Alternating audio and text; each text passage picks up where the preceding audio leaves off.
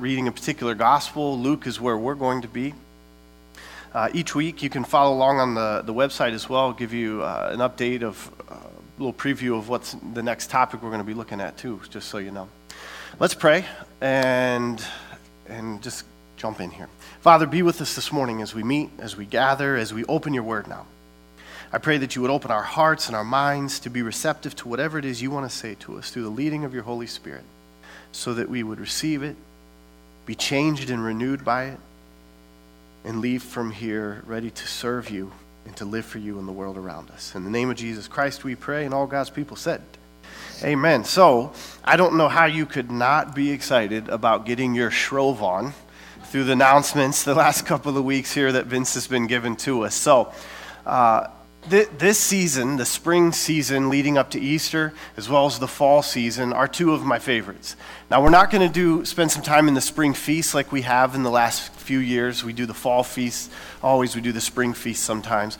But I just want to review for you a little bit of what this season is, as it begins with this Shrove Tuesday. Most people would think of it in terms of Ash Wednesday beginning, but it really picks up on Tuesday. And so I just want to talk about real briefly here as an introduction to this season of life, of Lent in the season of the church, and what it means. Because for me, Lent is a journey with Jesus to the cross. We get so caught up and lost in some of the things that the world makes, either the feasts or holidays, about, that we lose the original meaning of it, that we lose the purity of it. Shrove Tuesday, Fat Tuesday, Mardi Gras. Mardi Gras is just Christians gone wild. That's all that it is. We forget so much about the purity of our faith, about the origins of it, about what it is, and we just want the party. And in that, Vince's challenge from the seminar that some of you went to last week with him is very important. Are we any different than the world around us? Or do we just look like Mardi Gras? Which again, it's Christians gone wild. But it really is, it's Shrove Tuesday. What's Shrove Tuesday? Again, so just picking up where Vince was and then leading us through a couple of things on the Lenten season. Shrove Tuesday, shrive, means to absolve. It means to set free. It's a time of self-examination. I don't know if he's, now I'm mixed up, it was today or I think last week he talked a little bit about that. That part of the idea was, I'm going to begin a period of fasting on Wednesday.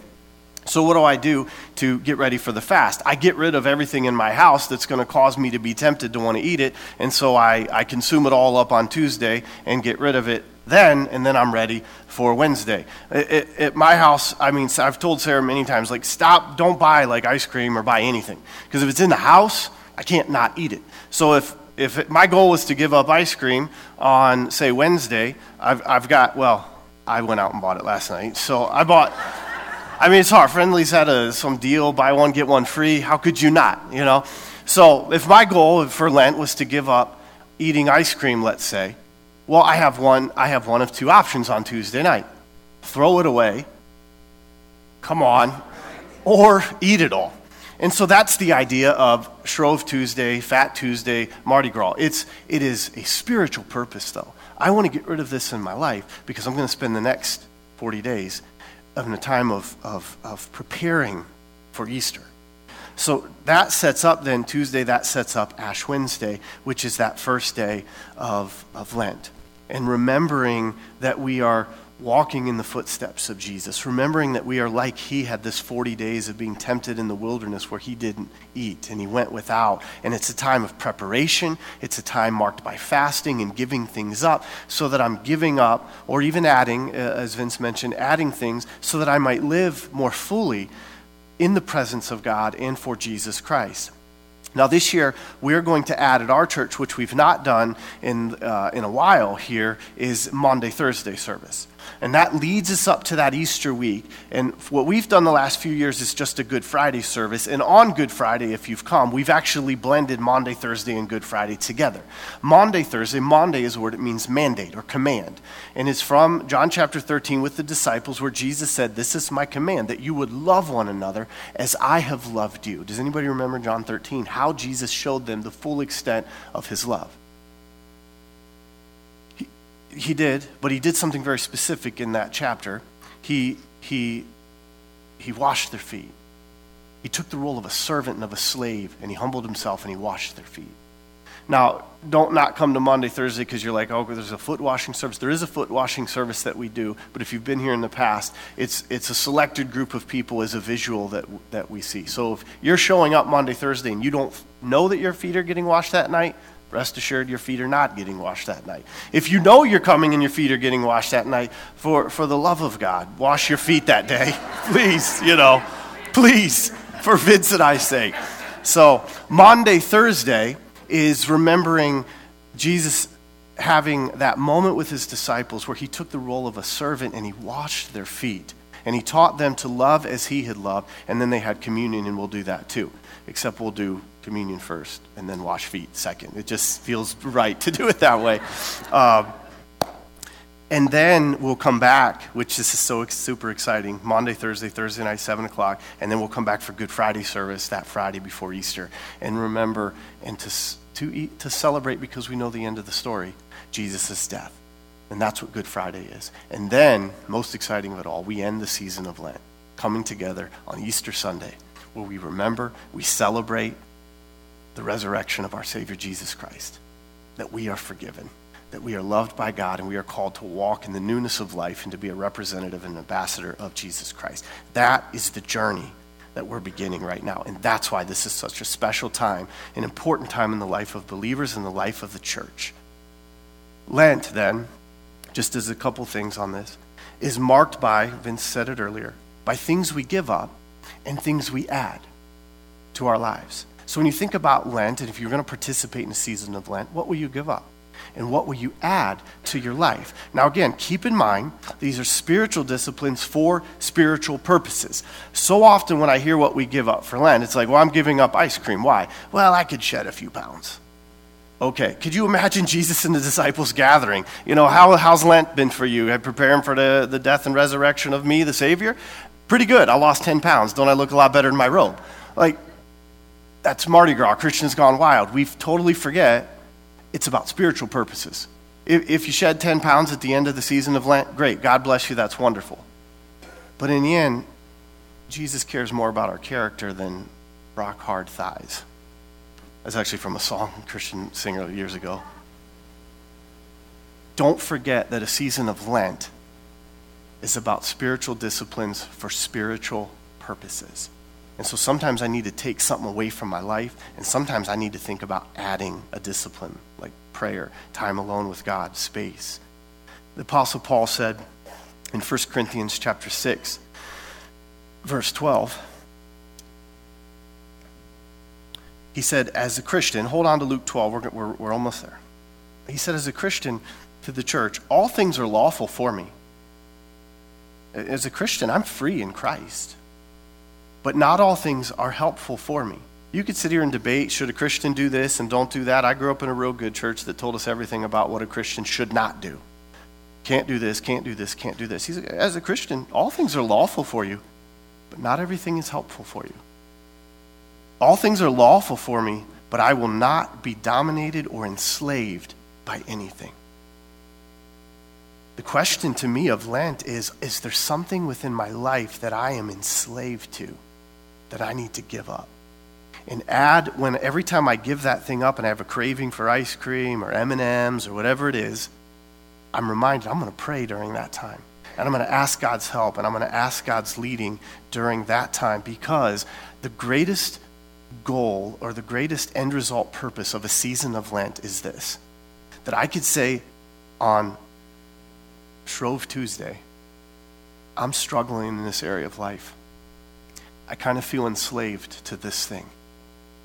And come back here and sit here on Resurrection Sunday morning and to be able to say, like we just sung, I am no longer a slave to whatever it is. Fill in the blank. But I am a child of God.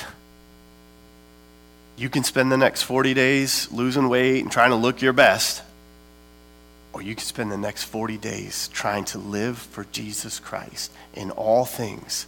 And on that day, on Resurrection Sunday, how awesome would that be to say, I am no longer a slave to whatever it is, but I am a child of God. It all becomes a question of our priorities. becomes a question of things that we care about, which leads us, what Lent does is to set a pace and to help us to give our attention to those things. And it becomes a question of, where is my heart? Where is my treasure? The Bible says in Luke chapter 12, verse 34, where your treasure is, there your heart will be also. Let's read Luke chapter 12 together. Starting there at verse 22, I'll read, and ending with that verse I just read. Luke chapter 12, verse 22. Jesus said to his disciples, "Therefore I tell you, don't be anxious about your life, about what you will eat, nor about your body, what you will put on. For life is more than food, and the body more than clothing. Consider the ravens. They neither sow nor reap. They have neither storehouse nor barn, and yet God feeds them. Of how much more value are you than the birds? And of which of you, by being anxious, can add a single hour to his span of life? If then you are not able to do as small a thing as that, why are you anxious about the rest? Consider the lilies, how they grow. They neither toil nor spin. Yet I tell you, even Solomon in all of his glory was not arrayed like one of these. But if God so clothes the grass of the field, which is alive in the field today, and tomorrow is thrown into the oven, how much more will he clothe you, O you of little faith? And do not seek what you are to eat and what you are to drink, nor be worried. For all the nations of the world seek after these things, and your Father knows that you need them. Instead, seek his kingdom, and these things will be added to you." Verse 32, "Fear not, little flock, for it is your Father's good pleasure to give you the kingdom. Sell your possessions, give to the needy. Provide yourselves with money bags that do not grow old, with a treasure in the heavens that does not fail, where no thief approaches and no moth destroys. For where your treasure is, there your heart will be also." For me, the key question today, and we'll end with it too, is, where's our heart? Where's our heart? And a foundational key as this passage begins with actually two things that become extremely pivotal and foundational for how I answer anything in life. Is number one, do I trust in God? And am I seeking his kingdom first? The first thing in those first 8 verses, 22 to 30, he paints this picture of, don't run around anxiously worrying about food and clothes and how am I going to get this? And am I going to have this? And am I going to have enough of that? Do I have the right kind? Do I have the right style? And we get so nervous about all the things of the world that I think I need. Psalm chapter 127, verse 1 and 2, in there it talks about that he gives to his beloved sleep. But many of us are eating the bread of anxious toil. Have any of you lost sleep because you're so riddled with anxiety, worrying about what tomorrow holds?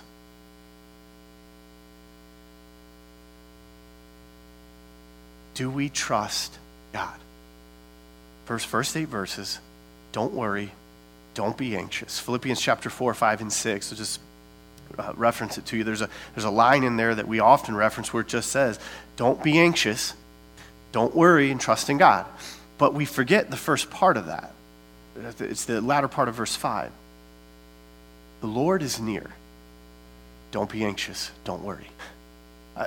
If I just told you, hey, don't worry, but I don't really have an answer for you, you have something to worry about, right? But if I tell you, God is near. Remember Psalm 46:1 that we looked at a few weeks ago or a month ago now? God is my refuge and my strength, a very present help in times of trouble. Therefore, I will not fear. God is right beside me. The Lord is near. The Lord is at hand. I don't have anything to be anxious about. So a foundational key in this passage to begin with is, do I trust God that much? Do I believe that tomorrow God will provide for whatever those needs are? And the second part of that, verse 31, seek first his kingdom.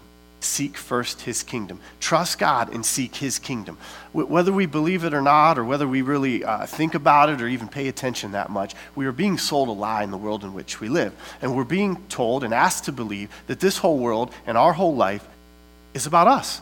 It's about living for me, and it's about building up my kingdom. But the mindset and this lifestyle of a Christian is, I seek first his kingdom, and his kingdom first, and his kingdom alone. Why am I here is a question I would ask myself. Why am I here? What is my purpose? My purpose is to live for him who made me, who gave this life to me. This life, my stuff, everything I have, it's not mine, right? It's his. it's his.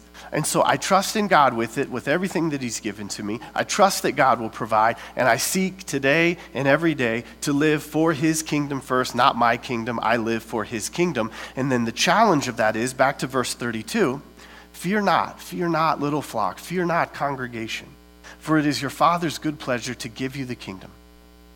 Sell your possessions, give to the needy. Provide yourselves with money bags that do not grow old, with treasures in the heavens that do not fail, where no thief approaches and no moth destroys. You have nothing to fear if your greatest treasures in life actually lie within heaven and not here. Because everything I own here and everything I have here will either break, get old, outdated, or somebody is trying to steal it right now.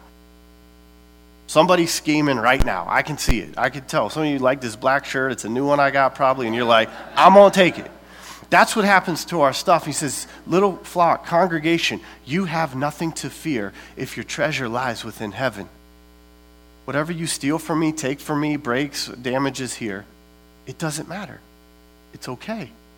Because my hope is not here, it's there. And so the challenge is, how do I live in such a way that I'm actually storing up treasure in heaven and living for God generously now with what I have? Generosity, giving to the work of God. This is what the life of a Christian ought to look like.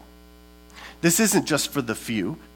It's not just for those that they've got extra money and so they can give to others. Tithing and giving to the work of the church, giving generously to other people, contributing to the needs of others, that is the dominant reality of the life of a believer, realizing I've been blessed in order to bless other people and to be a part of the work that God is doing, and here is where the problems lie. Many of you could feel this coming. I can sense it and see it already. Oh no, here we go. A sermon about giving. But guess what? Most preachers are afraid to talk about giving. I was one of those preachers, but no longer am I a slave to fear. I am a child of God. So, as always, if you want to complain about anything at the end of this message, I welcome it. vmaltempe@yahoo.com is my email. The beauty is, we're just talking about Scripture and something that's very passionate on my heart, and for whatever reason, God put on my wife and I's heart at a very young age, and some lessons that we learned and things we did. So I'd like to share those with you, and some things that are challenging. I'm going to tell you point blank, none of this is very comfortable because nobody likes to talk about somebody else's money. But I don't mind talking about your money. So, you okay with it? Then let's go. Well, you gave me permission. So, the problem is not... 3 years. The problem's not with giving. It's not with giving. We give to ourselves all the time. It's not with giving. And let's be honest, we give to ourselves more than we can afford. And we never have a problem saying that. On average, we spend more than we can afford on technology, entertainment, cars, and houses. I mean, how many times, let's be honest, you had a conversation and say, hey, I got this new tech device, new car, new whatever. Couldn't really afford it. It was way out of the price range, but boy, I looked good in it. So, to God be the glory. Right? I mean, let's just be honest. We don't have problem giving when it's given to me. And we spend more than we're really able to, and that's okay. The problem then, secondly, interestingly, is not with debt. It's not with going into debt. I have no problem going into debt when it's for me. On average, statistically I've heard, and numbers vary all over the place, we spend a good 10% more than we make. But no worries, I've got a credit card. I've got a few of them, right? It's not a problem with going into debt. I've got no problem spending even 10% more than I make. I mean, seriously, what's 10% more of what I made? If I made $10 and I'm going to spend 10% more, how much is that? How much is it? It's $1. What's $1, right? So I'll spend 11 on the 10 I made. No big deal. But if I go to church and I happen to hear a church person, pastor, throw out that, hey, we should give God 10%. Are you kidding me? We have no problem spending an extra 10% on ourselves when I don't have it. But isn't it funny how much of a problem I have when somebody says, maybe you should think about giving God 10% too? And the problem is not that churches talk about money. It's not. The problem is we don't want to hear it. Save your sermon for somebody else, preacher. We don't want to hear it. but I think it's an important message we need to hear. And in fact, I've not done a study on this, and I got to double check this, but I have heard from many different places and times that money has come up, that it is the number one thing that Jesus talks about in the Gospels, is our money, our treasures, our possessions, and the things that we do with it.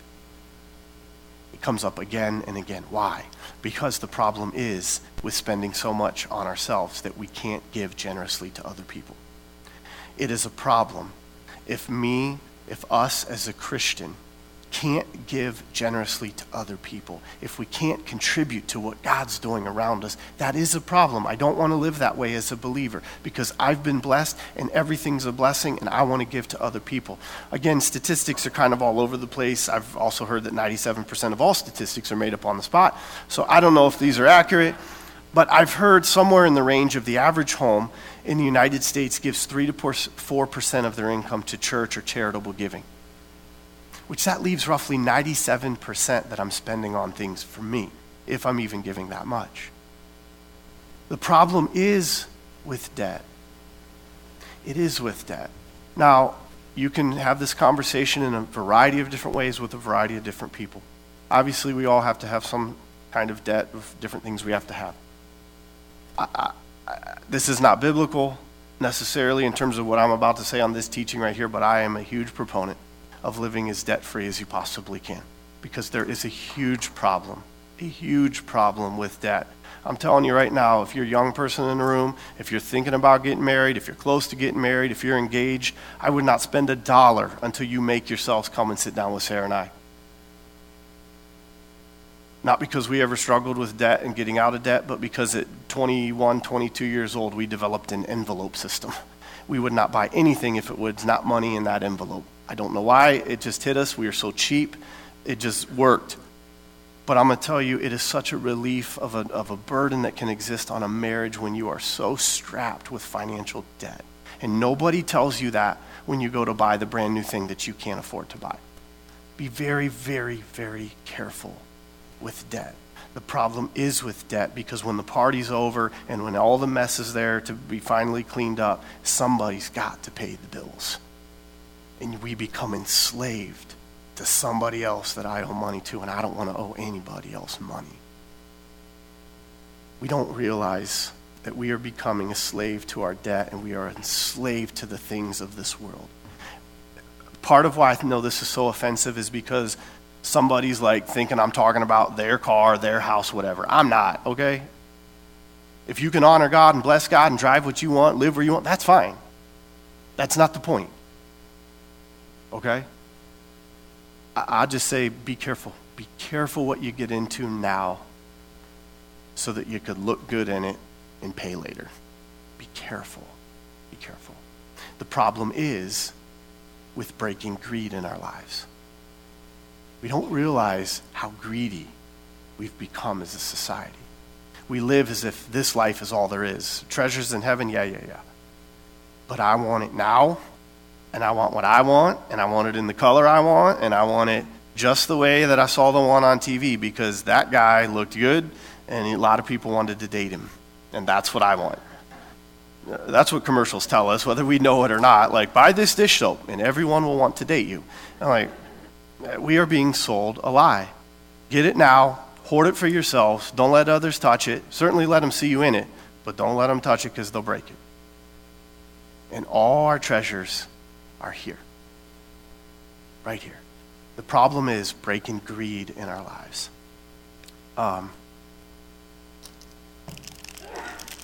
Bless you. Do you know what this is? Some of you may have heard me do this before or talk about this. I've not done a live demo of it, but I had this great idea. We're going to go through two of these, and I had 2 in the first service, and I'll have 2 in the second service because I'm breaking greed in my life, and I'm preparing for Ash Wednesday, eating all the M&Ms in the house. You know what this is? Go ahead and speak. This is quick. I can't wait on you guys for the answers the whole time. This is a gift of God. It's not a football. I'm not throwing it to you, no. This is a gift of God. This is a tool. Do you know what this is? I forgot this. I wanted to do this in the first hour. You know what this is? This is how I call my kids when I don't want them. Right? It used to be, 5-10 years ago when I came home, it was like the king came home. Dad's here, everybody flocked to me. Now, I don't even know I have children. I come home and they're gone. They're all over in the rooms on their tech devices. They don't care at all about me. But the minute I go to the cupboard and do this, you would think I have 3 kids that have never eaten and that love me for just no particular reason at all, right? So, about 10 years ago, my oldest, who was in the first service and got to hear this and be reminded of it again, about 5 years old, 4 or 5 years old, Dad came home with a bag of M&Ms just for my little girl, right? It was not peanut, it was regular. And I gave her a bag of M&Ms, and here was Maria. This is what she did. Thank you, Dad. I got the best dad in the world. I love my dad. Thanks, Dad. And as she's going like this, I went, hey, Maria, you think Dad could have one of those M&Ms? She went, my precious, leave me alone, get away. Who are you? I'm not kidding you at all. This is not a joke and this is not made up. This is literally what my daughter did. She went like this. That one's way too big. And she went like this.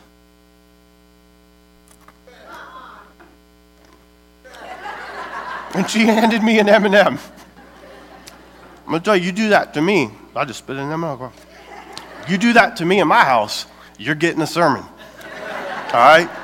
My Bible college professor said, you better be ready to preach, pray, and die at any given moment because you don't know when God's going to call you. And God called me to preach that day. So my little girl got something that she was told that day. Not quite as articulate as I'm going to give it to you now, I hope. But I said to her, are you kidding me, baby girl? Who bought you those M&Ms? Who bought you these? These are not yours. You didn't earn these. You didn't work for these. And I know how kids will start to talk as they get older. These are mine. I live in this house. You live in this house? You pay the bills? You do? No, you didn't buy these. I bought these for you. Do you have any idea? I could blow your mind when I pull this credit card out and how many, I'm not going to go into debt for them because I just talked about not going into debt, but you know how many M&Ms I could buy you? I could open the storehouse of M&Ms. I could call Mr. M&M and bring more M&Ms than your little mind could possibly fathom. I could make you so sick with M&Ms. And yet when Dad says, could you just give Dad just one little M&M? You went like this and acted as if you didn't even know me. Folks, this is a picture of our lives. I fear. This is a picture of our lives. These are my M&Ms, and these are mine, and I'm not giving any back to you. Now, this is what we ought to do with our lives. Now, it's rooted in my understanding of the text. It's rooted in my personal practices, and there's some of this, there's gray areas. You could disagree if you want to disagree, and you can live a different way, and that's your own plan. As long as we're honoring God, as long as that's our first priority, that's okay, right? So, what I would do is say, hey, these are not my M&Ms. These are my bag given to me, but these are God's M&Ms. God, thank you for the gift that you've given to me. Thank you for what you have done for me to maybe help me make these M&Ms, to help me to get these M&Ms. Whatever gifts, whatever talents, whatever passions you've put on my heart that enabled me to get these M&Ms, thank you because these are yours and you gave them to me first. The Psalms say, the earth is the Lord's and everything in it. I am yours and these are yours. And so because these are yours, because that's the dominant reality of my life, when I open these up, I don't immediately go crazy on them. I say, God, the first one is yours. And this M&M goes to you because that is the dominant reality of my life. And I believe with all my heart that your word has called me to and that I'm called to be a blessing. And I'm called because I've received blessings to bless others. And so I believe, particularly my opinion, first and foremost, my church gets that part.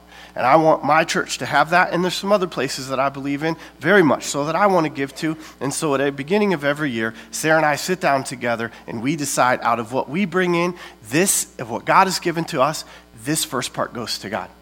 I don't put a number attached to that. I'm not telling you what that number is attached to. There is not a 10% rule that applies to us today in terms of New Testament believers. Paul says, give what you've decided in your heart.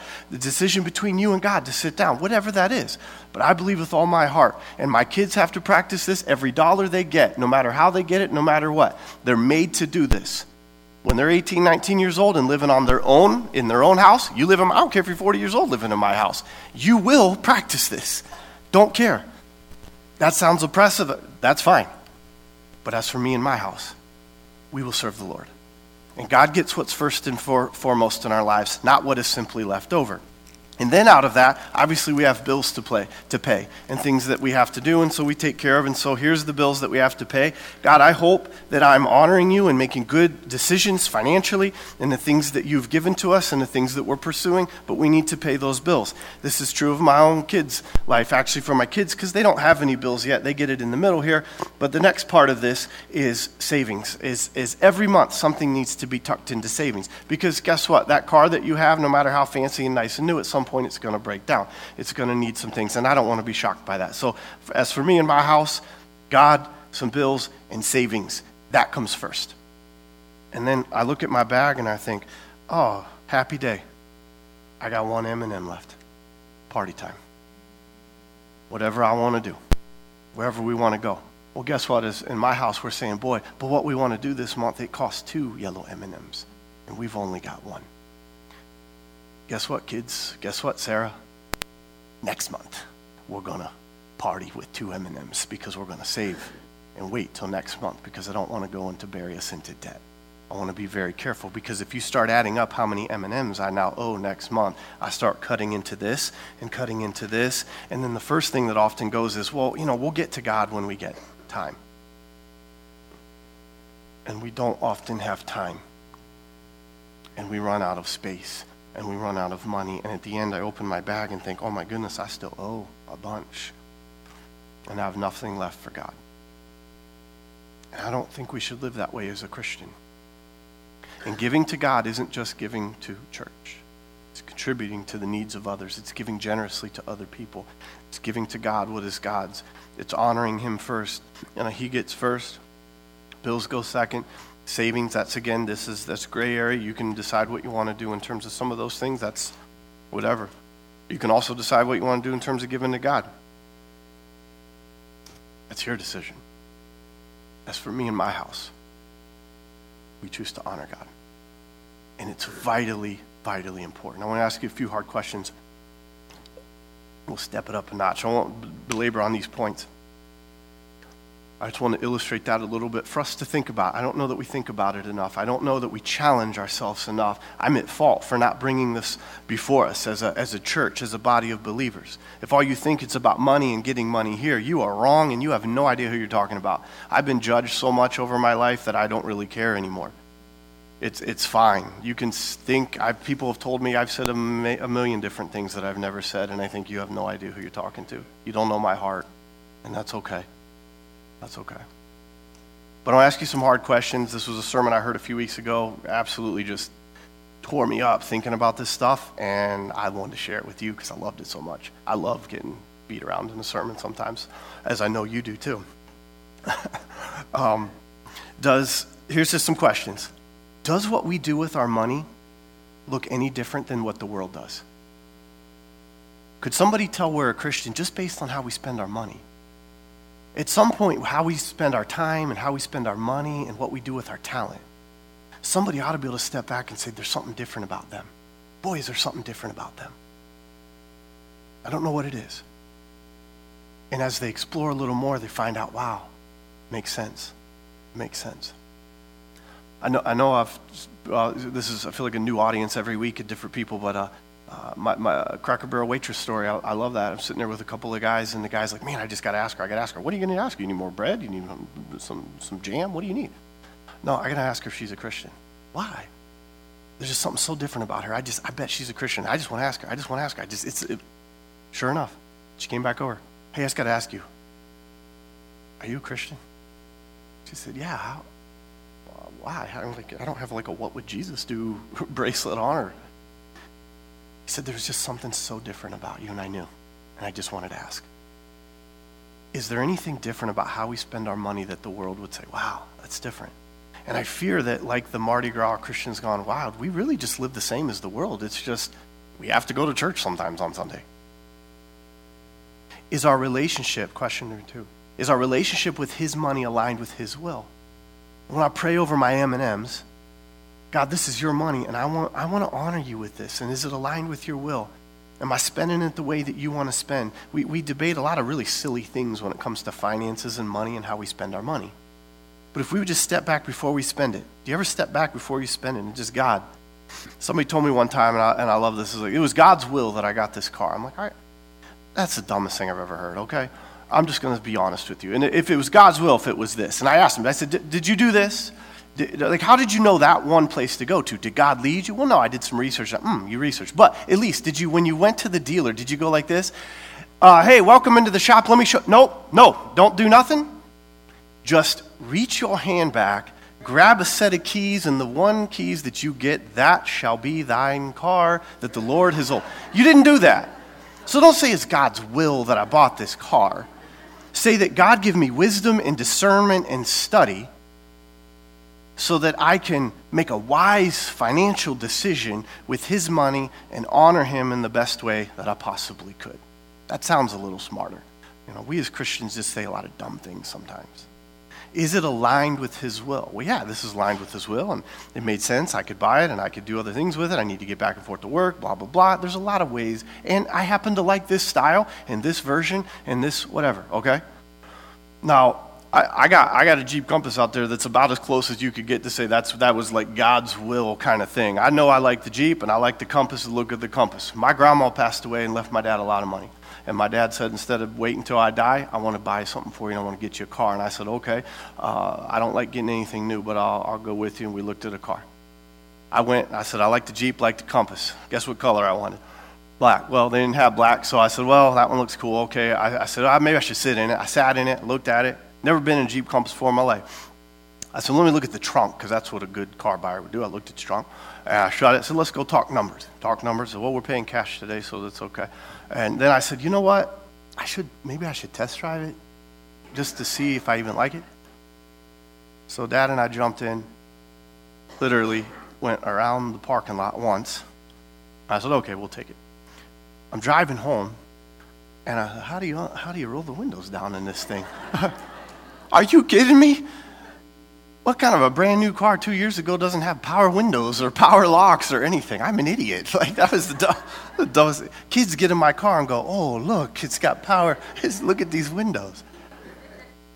It's okay to get stuff that we want. It's okay to get stuff that we like. It's okay to say, I happen to like this kind. Let's just use wisdom and discernment with how we get there, okay? Third question, does the way we spend our money reflect that God is our highest priority? Does it reflect that God is our highest priority? Do our checkbooks reveal maybe actually that comfort, pleasure, prestige, and status are our highest priorities? What does our checkbooks reveal? And this last one, I added this one just on some reading this last week in a passage in Malachi chapter 3. Read all of Malachi. It's very short, but read all of Malachi if you want to just kind of be challenged in some really tough ways. But in Malachi chapter 3, there's this powerful picture of God talking about what you haven't given to me and test me in this. And the question is, am I robbing God? Because in Malachi 3, it says, you're actually robbing me. You're robbing me by not giving me back to what is due me. You're robbing me by not honoring me. He goes, put me to the test. You put me to the test. Give me one M&M, and I will open up the M&M warehouse for you, and I will pour them out on you. Put me to the test if you don't believe that this is true, he says. And so I want to give us 3 challenges as we kind of wrap this up to be a good steward of his money. Number 1, ask the Holy Spirit to deepen our commitment. What if this Lent season, I spent time praying, God, Holy Spirit, deepen my commitment to the things you want me to be committed to. Deepen my commitment. Deepen my trust with what I do with your money and what you've given to me. Deepen my love. Deepen my trust. Deepen my faith. Deepen my generosity. We sing a song, Hosanna, in here at church sometimes, and there's a line in the bridge that says, break my heart for what breaks yours. God, break my heart for what breaks yours. Number 1, ask the Holy Spirit to deepen our commitment. Number 2, get honest and informed about our spending habits. This is a conversation between you and God, between you and your spouse, between you and your home. Get honest and informed about spending habits. Don't deceive ourselves. In this sermon I listened to a few weeks ago, I said, would you be willing to open yourself up to a heavenly audit? Allow God to come in and take a look at the books and talk about where we're spending money and where it's going and why we're spending it and what's happening. Prayerfully look at the numbers. Do you even know What is percent I give towards income, of my income, towards tithing, towards charitable contributions, toward bills, towards savings, towards extras, towards being generous? What are the percentages of what we do? Or is it just kind of haphazard? Which is why number 3 is so important, and number 3 is a particular favorite of mine, and number 3 is a particular problem, I think, for too many, is develop a plan. Develop a plan. Look at the numbers, pray about it, and develop a plan. Too many of us sit down and have no plan, and we're just throwing M&Ms left and right. Oh, I want this. Yeah, I want this. I want that. And when there's no plan at the end of the month, oh my goodness, I need more M&Ms. So I need to borrow. Can I borrow a few M&Ms from you? Can I borrow a few? I just need to get this thing, and I'll get it back to you. Think about it like that. I mean, that's new. I didn't think about that the first hour, but man, I really need this, and I need a few more. Could I get a couple M&Ms from you? And then give me a couple more M&Ms for you guys, and a couple more over here, because I just need this one thing, and a couple more here. Well, then next month, I'm like, I got all my regular bills, and I got all the other stuff, and man, I owe them M&Ms, and I owe them M&Ms, and I owe them. Well, like, there's a lot of there's some family over here. I'm not going to give to them. They're fine. Like, they love me, so whatever. And like, this side's over here. Like, here's Paul. Like, he's going to come at me. Like, he's going to get I got to pay him first. And now I'm a slave to fear and anxiety and all these things because I didn't have a plan. Ask the Holy Spirit to deepen my commitment. Get honest and informed about spending habits and develop a plan. Again, Paul said, decide ahead of time with God what you're going to do and excel in the grace of giving. If you read in 2 Corinthians chapter 8 and 9, homework assignment. Take a look at Malachi and take a look at 2 Corinthians 8 and 9 with this. And maybe ask ourselves as I'm planning, is there any expenses I could cut? Any way I could live on less? Increase generosity and take some baby steps in this whole thing. It's not about I got to be like somebody else and do what they do. But I want to take some steps this year to honor God for all that he's done for me. The idea is, how am I living for God with everything that he's given to me? In my life, in my finances, with my talents. Again, the question here as we begin, where's our heart? Where is our heart? Where our treasure is, there our heart will be also. This all is a picture of our heart, which is shaped by trust in God and seeking his kingdom. And as a Christian, I believe with all my heart, it is vitally important to be generous in giving to the things of God as a matter of first priority. It is so vitally important. I could spend my whole life and not have whatever this like cool thing in my mind I'm really wanting right now. And guess what? It wouldn't make a difference in the end if I had it or I didn't have it. But it means the world if I go through this whole life just pursuing my things, and then if there's anything left over, maybe I'll give it to God. Choose to make God a first priority in our time and our talents and our treasures. Let's give God what is our first and what is our best. And then honor him in the way in which we live and pursue this life with the rest. The beauty of the challenges of Scripture, this again, is that they are straight from Scripture. And the Apostle Paul, to a young pastor named Timothy, told the church this, and I want to read his challenge to them so many years ago, to us today as we close. 1 Timothy chapter 6, verse 17. Paul told Timothy, tell your church this, as for the rich in this present age, which I know many of us are saying right now, I'm checked out because I'm not rich. Every one of us in this room is rich. We are so rich beyond belief. If you've never traveled to other places, if you've never been to dirt floor huts and villages, if you've never been on one of the Honduras or Nicaragua trips and seen how other people in this world live, we are so stinking filthy rich. I may not have what my neighbor has. I may not have what somebody else thinks, but I am so rich and so blessed. Keep that in mind. As for the rich in this present age, charge them, challenge them. Don't be arrogant. Don't be boastful. Don't be haughty. Don't set your hopes on the uncertainty of riches, but on God, who richly provides us with everything to enjoy. They are to do good. We are called to do good, to be rich in good works, to be generous and ready to share, thus storing up treasure for themselves as a good foundation for the future, so that we may take hold of the life that is truly life. Some people say, and listen, no disrespect, okay? I'm just pointing the way we say it sometimes. You know, I finally reached that place, and I got retirement, and I made all this money, and I got a yacht, and I'm out, and I'm in there in that moment saying, this is the life, isn't it? And we can pull back and say, hey, this is good. Yes, it is. It's good. But no, this is not the life. No, it's not the life. Hey, check me out in my new car. My top's down low and my hair's blowing in the wind. This is the life, isn't it? Amen?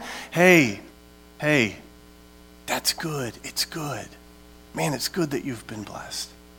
But no, this is not the life. Apostle Paul told us the life that is truly life is all about our relationship with Jesus Christ and being rich in good deeds for other people. That is the life that is truly life. And everything else is just cherry on my sundae. Amen. Let's pray. Heavenly Father, thank you. Thank you for your blessings to us, our M&Ms, whatever they might be. First and foremost, I pray there's not a person in here, myself included, that could walk out of here today and say that we're not rich. We're so blessed. You've given us so many things. Thank you. Thank you for all that you do for us.